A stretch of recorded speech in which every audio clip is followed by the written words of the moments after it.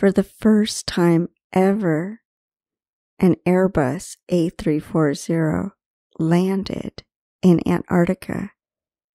A Portuguese company flew the aircraft from South Africa's Cape Town.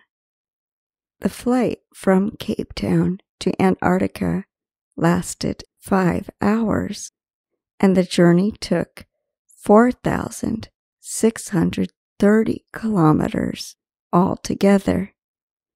An adventure camp paid for the flight, and the crew brought food and other things to the camp. The crew spent only 3 hours there. The captain said that landing on Antarctica was not easy because the runway was icy and there was no equipment which he normally uses at airports.